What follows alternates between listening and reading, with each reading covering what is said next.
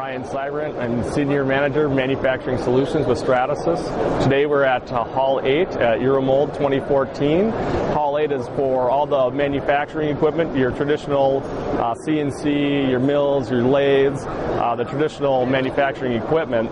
So we're here really to kind of stake our claim and tell people that our equipment or our technology is very relevant to this industry and very complementary to a lot of the processes that you're doing. So over here we have a pretty exciting application. It's becoming very popular. Composites are growing in the industry and becoming a lot more popular as their high strength to lightweight ratio that they have. So the main process that we're showing here is our soluble cores. So the Stratasys FDM equipment produces parts with two materials. The main one being the thermoplastic that's used to create the part, and then there's a support material that will build a lattice structure up where there's a shoulder that will be built later on, or a overhanging surface. So what our customer Champion Motorsports has done is they found a way to make very complex tools that couldn't be done any other way.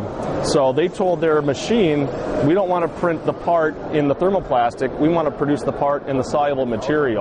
So they print the part in the soluble material, they wrap the fabric around it, and they put an envelope bag through the center here, put a clamshell on each side of the tool, and then they apply the vacuum bag over that, and they apply the consolidation pressure of the vacuum, and so it has universal pressure, and it's cured, and once that's done, they put it into a wash tank which washes this core out. So it's think of like a lost wax process is what's happening, and this is the end result.